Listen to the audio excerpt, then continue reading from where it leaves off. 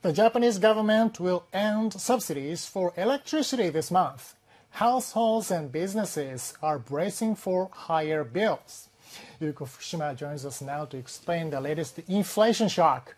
So, Yuko-san, what kind of a rate hike can we expect? We'll prepare for impact, Takuma. Japan's major power companies have just announced electricity rates for June. Now, these big utilities review these prices every month based on import prices of LNG, coal, and other sources of energy. Well, the 10 main electricity suppliers say they will